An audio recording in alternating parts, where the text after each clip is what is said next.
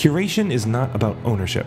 It's not about proprietary rights to whatever environment or resource or experience you create. The job of a curator, Paolo Antonelli reminds me, is not to take and possess, but to show and educate.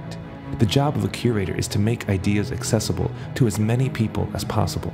Because creativity is about more than copyrights and patents. It's about inspiring people to make something, be something, think something, do something, to change themselves so that we just might change the world.